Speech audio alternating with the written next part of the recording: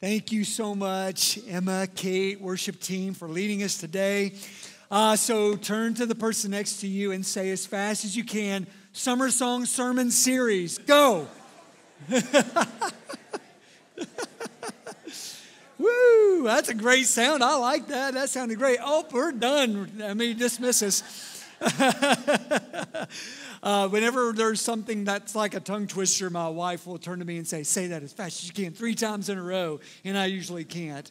But hey, I'm so thankful. Like Missy was saying, it's so cool to see students like Kate and young adults like Emma coming and lead us. In fact, one of the things I failed to mention last week that some of you know about is we shifted our youth ministry schedule. So we have high schoolers in the room both hours. Now, that's sometimes the case anyway, but normally our small groups in just this hour was all students, and then we had no small groups the second hour. Well, now we have middle school groups both hours, but high schoolers are in here with us. And so high schoolers, I'm glad you're in here with us.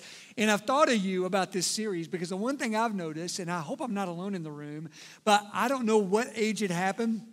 I actually think I was in my 30s when it happened, but I cannot learn lyrics anymore. I'm like, what did that just say? I don't even know. I'll hum it, but I can't say the words. It used to be, and I know that when my kids were students, they could hear a song once or twice, and then they're like, blah, blah, blah, and they're saying all the words like really fast. I'm like, how do you do that? I think the memory banks get a little full. I can sing a song to you from the 80s or the 90s or old hymn that I learned when I was younger. But it's really, really hard for me to pick up on lyrics. But one of the reasons that we're doing this series, it's one that I wanted to do for a while. We have so many songs that we sing over and over that you've probably heard throughout your lives. And there's something unique about music. In its own way, it preaches to us. Sometimes a lyric, and with the music that goes with it, can hit us in a way that nothing else can. One of the favorite quotes I've ever heard about music is it's been said that music is the language of the soul. Well, I found a quote from someone by the name of L.R. Nas that expands upon that. It says, music speaks the language of the soul, penetrating into the past and resonating into the future, unearthing pain and tenderness and sorrow and joy, reminding us of our infinite fragility and extraordinary strength, reigniting our dreams and passions once again to remind us of who we are meant to be. I like that. It's a nice quote. It's such a good reminder of the power of music in our lives. In fact, this may sound like a weird thing, but in my life, I tend to be like, if I got time to listen to something, I want to listen to something that'll sort of check the box of something I need to get done. So I'll end up thinking, I want to learn more about this as a minister, so I'll find podcasts on those topics. And then if I'm doing exercise or doing lawn work or I'm having a long drive, I'll throw that on. But it hit me at different points last year that those times when I'm like, I can't even really fiddle around to figure out which audiobook or podcast I was going to listen to. I'll just throw some music on. And it hit me that, man, I've not been listening to a lot of music. And it really hit me in a very good, powerful way. I literally had, as one of my New Year's resolutions for 2024, just simply to listen to more music. Just, I know you're trying to be productive, Bill, and listen to podcasts, check off your book list. But sometimes you just got to listen to this awesome thing that we call music that speaks to our soul in ways that maybe a spoken word can't. Now, I want to ask you a question, and I think I know the answer to it probably already. And this goes for everybody in the room, maybe especially if you're already a believer in Christ. I know in this room, we have a wide, diverse spiritual spectrum. I love that every week we have some in the room that maybe just curious or, hey, I'm going to go to church. This seems like a cool place to come. Or maybe someone strongly urged you to come against your will. That's okay too. But you're not sure what you believe yet. And then also on the far end of the other end of the spectrum, we have people who have been following Jesus for decades, and all of us are still learners. All of us are still figuring things out, and God is still writing our stories. The one thing I've come to learn is that most people can answer this question yes, no matter if they're not a believer yet or they've been a believer a long time. And the question is this: have you ever gone through something that when it rains, it pours? When it rains, it pours. It's like, oh, it ain't just one thing. It's a second thing, and a third thing, and a fourth thing. And they just stack on the top of one another, one after another, after another, after another. And you stop and you say, okay, Lord, please help me understand what is happening. Why is all of this happening? Maybe I can withstand one of these 7 things or 4 things or 20 things or 12 things. But it just seems like wave after wave after wave of something negative is going on in my life. Can you relate to that, guys? And whether you've been following Jesus for decades or you haven't begun to follow him yet, most of us can say, I get that. You can be an atheist and you still sometimes say, why, God? Why, God, is this happening? Well, there was a person I want to introduce you to by the name of Horatio Spafford, who could certainly say he knows what that's like. He can relate to this too. And in the midst of probably one of the worst times in his life, he penned the words to a song that you probably know somewhat well, maybe very well. And the actual name of the song is It Is Well. I want to read to you the backstory of this hymn. And I'm reading, it's written by a guy named Lloyd Newell, and he penned it, he wrote it as an introduction to a choral arrangement of this hymn that his church was doing. But it very succinctly and concisely tells the story. So I want to read it for you. It begins by saying, life can be so unpredictable. Joys and sorrows, beautiful blessings and distressing difficulties can come unexpectedly. Our life's dreams and plans can change in an instant. We all know this to be true. So how can we find peace amid such turbulence? Horatio Spafford knew something about life's unexpected challenges. He was a successful attorney and real estate investor who lost a fortune in the Great Chicago Fire of 1871. Around the same time, Horatio Spafford lost his beloved 4-year-old son to scarlet fever. Thinking a vacation would do his family some good, he sent his wife and 4 daughters on a ship to England, planning to join them after he finished some pressing business at home. However, while crossing the Atlantic Ocean, the ship was involved in a terrible collision and sunk. More than 200 people lost their lives, including all 4 of Horatio Spafford's precious daughters. His wife Anna survived the tragedy. Upon arriving in England, she sent a telegram to her husband that began, "Saved alone, what should I do?" Horatio immediately set sail for England. At one point during his voyage, the captain of the ship, aware of the tragedy that had struck the Spafford family, summoned Horatio to tell him that they were now passing over the spot where their shipwreck had occurred. As Horatio thought about his daughters, words of comfort and hope filled his heart and mind, and he wrote them down. And they have since become lyrics that we sing today.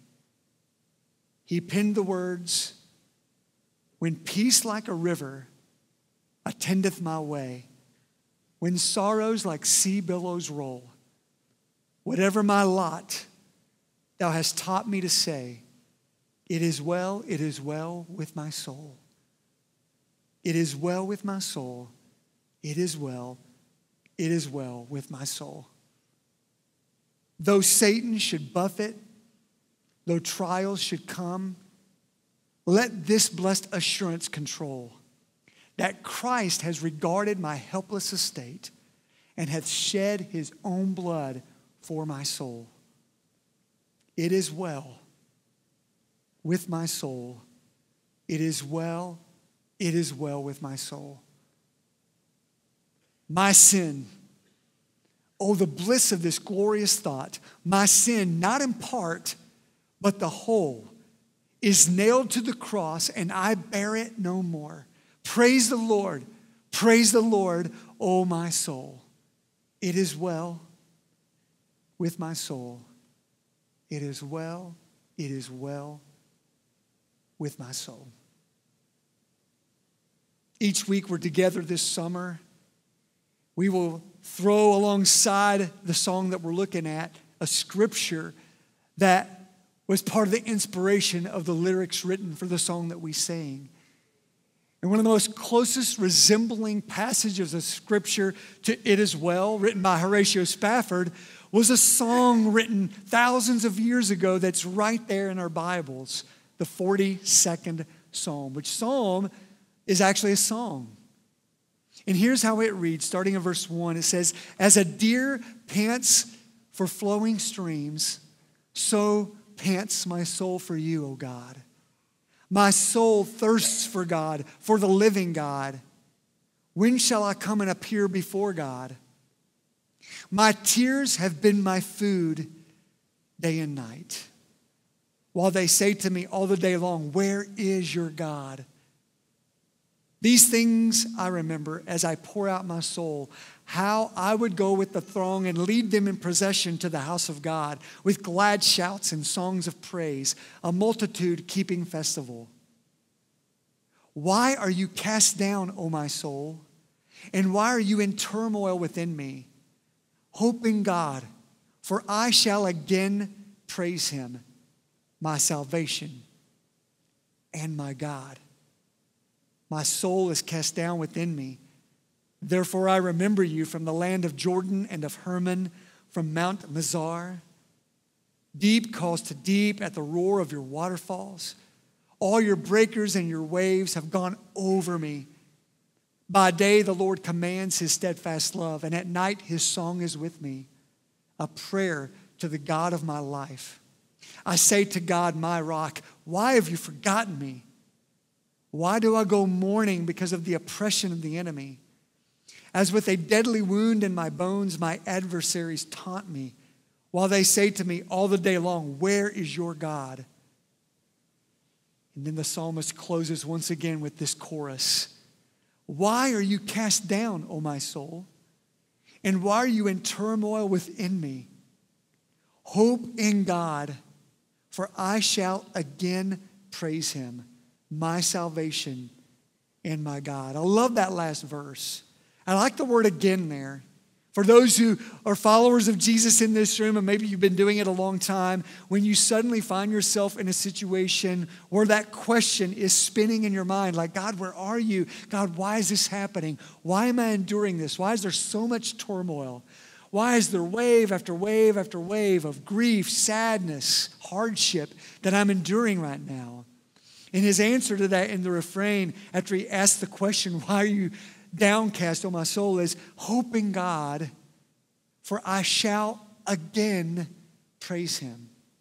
And it might be for just a moment that praise cannot rise out of your depths of your soul onto your lips and out. But again, it will happen. Hang on to the hope that you have in God, because you will praise again. And all of this reminds me of one of my favorite promises in all of the Bible, and it's also in the Psalms. Psalm 34:18 says, the Lord is near to the brokenhearted and saves the crushed in spirit. Now, here's the thing that I think is so subtle about It Is Well With My Soul and about Psalm 42. As you think about the thing that anchors the person going through grief, going through stress after stress, anxiety after anxiety, fear after fear, hardship after hardship, the thing that Horatio Spafford wrote throughout the verses of It Is Well With My Soul, and we also find it in the refrain of Psalm 42, is a good old theological word called salvation. That's the thing. That's the thing that keeps being reminded over and over to us by Horatio Spafford as he was writing his lyrics It's like, man, you just lost so much in your life. He had lost so much tragedy, so much grief. And the reason he could say it is well with his soul is because he also could say, my sin, oh, the bliss of this glorious thought. My sin, not part of it, but all of it, has been nailed to the cross, and I bear it no more. Praise the Lord, oh my soul. What brought his soul and his spirit and his worship and his life back to rise above all that he was enduring tragically in his life was the fact that he had this great salvation that he could cling to no matter what. And that is why I say this to us today. In the darkest times of my life, God is still God. God is still good. And nothing can take away the salvation he gives. Nothing can take it away. There's a lot of things that we're going to endure in this life. In fact, I made a list in case you're not depressed enough yet this morning. I thought I'd make a little list for us. And in true preacher fashion, they all start with the letter D. Death, disease, doubt, and disobedience. I hate those things. Don't you? Things that we were never meant to really endure and experience. When God created the first man and first woman and placed them in the garden, before sin entered the world, these weren't things that we had to deal with. And now all human beings will experience this in some way. Death of loved ones, disease. And I've been talking to people that have been enduring there's some diseases out there that I hate more than others. What they do to the mind, what they do to the body. Doubts that will come flooding in and sometimes in unexpected ways, especially when you are going through something really difficult, something that makes no sense. I find that we're good if we can kind of connect dots and explain things, right? We're following Jesus and we love God, but if we can find that's why God let that happen, so I can connect the dot there. But if you live long enough, and if you know enough people in your life, you're going to, at some point, if it's not directly in your own life, it's going to be directly in someone's life you care about. Something will happen. You're like, now that is senseless. I cannot find that silver lining right now. I cannot write out the blessing in the midst of whatever that is. That happens sometimes. And when that happens, the doubts will show up. And you'll begin to question. And you will question like even the psalmist did. Why so downcast, O my soul? Or as the psalmist says, where is your God? That's normal to have those doubts. And then disobedience, throw that one in there because I think this one gets underestimated. Sometimes the hardest moments in my own life is when something about my past kind of bubbles up to the surface. Or my own pride, or my own wrong choices, or my own reactions, or those own times when I didn't love like Jesus loves. I didn't do things his way and I did it my way instead. And those moments can put us in a bad place too and cause me to feel waves of remorse and rejection. In the darkest times of your life, in the darkest times of my life, God is still God. And whether we can, in that moment, believe it or not, or feel it or not, oh, he's still good. And nothing can take away the salvation he gives. Nothing. The Bible says, no one can pluck you from the hand of God once you've been saved and redeemed by him. Now let's think happier thoughts for just a moment. Who in here likes the beach? Anybody? Got some beach lovers in here? Awesome. So I grew up in southeastern Kentucky, and the only beach I'd been to for most of my life was the beach of Martins Fork Lake down in Harlan County, Kentucky. And it was pretty cool. But I remember that one time, me and some extended family, a group of about 8 or 9 of us, made the long drive to Myrtle Beach, South Carolina. And I'll never forget it. The ocean, the whole experience, it was awesome. And what I didn't really know about the ocean on the Atlantic coast was how the waves are so crazy. And I remember the thing that we would do for hours and hours and hours is wade out pretty far and let the waves just kind of pick you up and set you down. And we would jump waves over and over for just hours and hours and hours. And I loved it. And sometimes they'd be a little bit crazy. And I remember my cousin who was with us ended up buying or renting one of those boogie boards, and we learned how to ride a wave in. It was great. Now, fast forward to many years later, as a married adult, I can't remember which year this was, but we eventually found ourselves in kind of a Gulf Coast situation. And I was like, this water's boring. It's blue, but it's just sitting there, you know? It's like, what are we going to jump over a wave, you know? It was almost disappointing to experience that. Now that I'm in my 50s, bring that on all day long. I love that kind of water. When I think about the song It Is Well that Horatio Spafford wrote, the one phrase that I resonate with the most is the phrase, when sorrows like sea billows roll.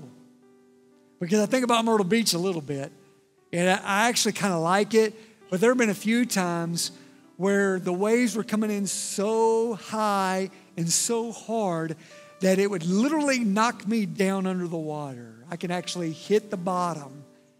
And then I get back up out of the water and get that salt water out of my nose, out of my eyes, and before I can even clear my vision, I'm down again. Another wave knocking me down. Have you ever had that experience at the beach? After about the 4th or 5th wave, you are just walking out back onto the beach, look like you've been shipwrecked for a week or something, you know? On the one hand, that's fun, but that can happen in real life. And you might be in this room today, you might be watching, listening online today, and you're like, that is me, man. I'm just starting to recover from one wave of sorrow, and I get knocked down by another wave. And just when I think I'm about to stand back up on my feet again, I'm getting hit with another and another. And I'm in my early 50s, and Sherry and I had this conversation.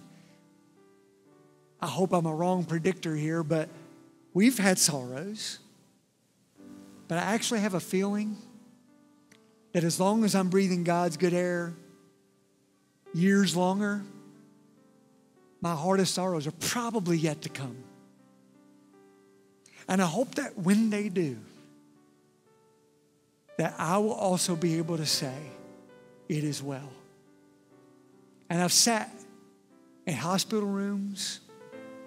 I've stood in lines at funeral homes with some of you in this very room. And I know what you've endured. And I know the waves that have crashed over in your life. And I just want you to know that it is in that moment that no matter what we go through in life, the Lord is near the brokenhearted. And He saves those who are crushed in spirit. And if you've placed your faith in Him, nothing, no circumstance, no sorrow, no hardship that you'll ever experience on this side of eternity will absolutely ever take away your salvation. That is firm. That is eternal. That is permanent. And that is why I offer this next step, this action step to you.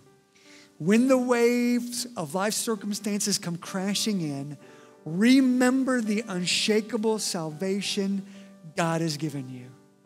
Remember it. It's unshakable. Nothing can take it away. But I ask of you in this very room this morning, do you have that?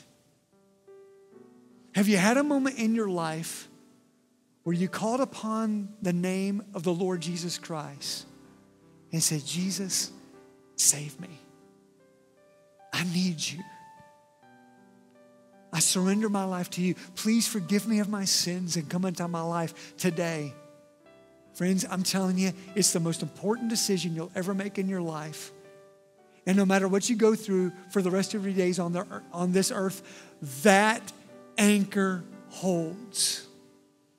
It always holds. Because it isn't us. It's not dependent on our ability to fix it, understand it, make sense of it. It's just trusting in the only one who can save us. If you've never done that, I invite you to call upon his name right here, right now, as I pray. Will you bow with me? Father, I come before you and I thank you for reminding us of this great salvation. As the author of It Is Well said, you take not just part of our sin, but all of our sin, and you nail it to the cross so that we don't have to bear it anymore. And Father, there might be someone here who has never asked you to do that. They've never trusted in you in the work of the cross that you have taken care of for us. So as they pray to you right now and ask you to save them and forgive them, help them to know even now that you hear their prayers and that they are now saved, they are yours forever, and that no one could ever pluck them out of your hand. And that no matter what life brings their way from this day forward, your great salvation is unshakable. And that no matter what life waves crash over us, we're okay. You've still got us. And Father, in this room, there are many here who've already placed their faith in you some decades ago. But, oh God, they're going through something hard. And maybe they feel like the waves that have been crashing over them and over them and over them over and over again are cruel. And they don't make sense. So Father, today, we come before you and ask you to help us to be able to say to you here and now, it is well with our souls. Not because of anything we've done, but because you are still God. You are still good. And nothing can take away our salvation. Father, thank you for this truth today. We pray in Jesus' name. Amen.